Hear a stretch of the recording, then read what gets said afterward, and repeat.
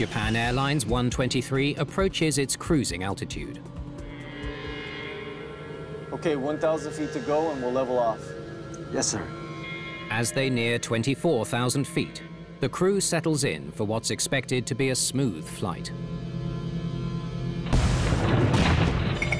Whoa.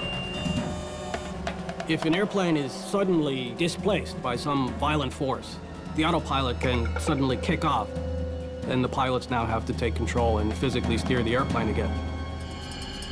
Something exploded? I'm squawking 7700. Putting 7700 into the transponder is a way of broadcasting an urgent situation. Was that a gear door? Check gear.